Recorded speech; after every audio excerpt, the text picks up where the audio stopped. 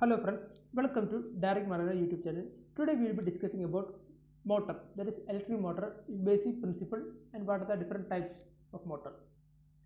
Electric motor is mainly an electromechanical machine. It will convert electrical energy into mechanical energy. Means electric motor means electric energy to mechanical energy. The principle is mainly of DC motor we are mentioning. When a current carrying conductor is placed in a magnetic field, it experiences a mechanical force. Was direction is given by Fleming's left hand rule. So left hand rule means three fingers, our thumb, forefinger and middle center finger should be placed perpendicular, that is mutually perpendicular, 90 degree to each other.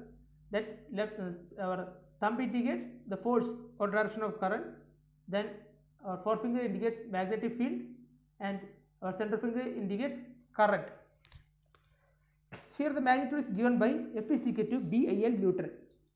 And the force acts on a coil. This force will act on the coil which rotates it continuously. Okay. When a current carrying conductor is placed in a magnetic field, it will experience a mechanical force, and this direction is given, can be found from the Fleming's left hand rule. And we can understand that Fleming's left hand rule is mainly applicable for the motor. Then force magnitude is given by the equation F is equal to BIL Newton. And this force acts on the coil which rotates it continuously. And motor can be divided into different types, mainly three types: DC motor, AC motor and special type motor.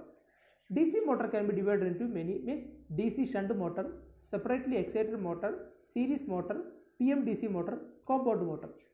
And AC motor can be divided into two. They are induction motor, synchronous motor. Induction motor can also be known as asynchronous motor. And other types are special motor, stepper motor, brushless motor, hysteresis motor and universal motor. These are the ways this motor can be divided. There are different types of motor. Thank you.